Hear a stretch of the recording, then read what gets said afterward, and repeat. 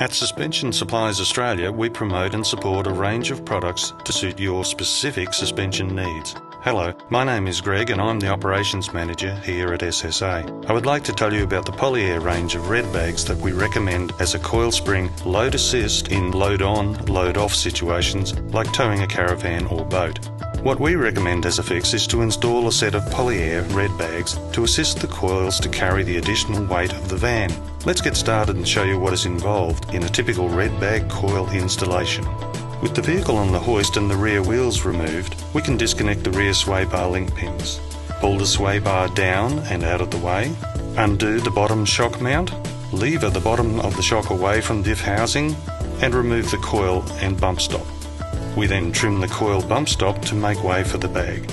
Discard the trimmed off bump section and drill a 30mm hole in the remaining portion of the bump stop upper mount to allow air lines to pass through to the airbag connections. With the vehicle on the hoist and the rear wheels removed, we can disconnect the rear sway bar link pins. Fit the upper rubber insulator pad to the top of the airbag to make ready for installation. Fit the hose clip to the airline and connect to the top connection of the airbag. Slide the top mount plate over the hose and fit into the coil. Feed the air lines up through the existing hole in the chassis rail. Run the air lines along the top of the chassis rail and secure with zip ties. And again towards the rear of the chassis. Fit the coil and airbag into position on the differential housing. Run the air lines to the rear mounting position. Fit the valves to the airline ends. Make a mount plate to suit the chosen mounting location. Secure the mount plate, in this case to the tow bar. Attach the air lines to the mount plate and voila, install done. Reattach the sway bar link pins.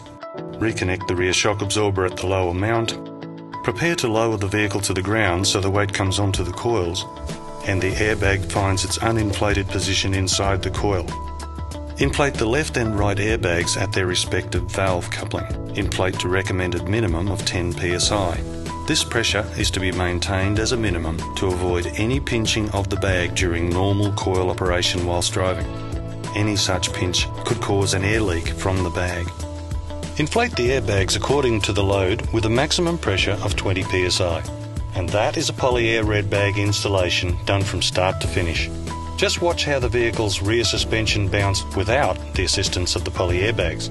Now with the Polyair bag inflated at 20 psi, the coil compression is significantly decreased and prevents the bounce and provides a firmer, smoother ride when towing. And just as importantly, when you are not towing, the Polyair bags can be deflated to 6 psi and you regain your normal, smoother ride from your suspension.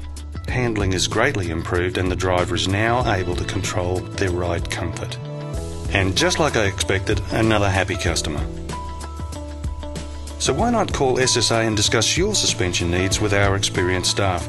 There are many things to consider to get the best ride and handling, so let us help you get it right the first time.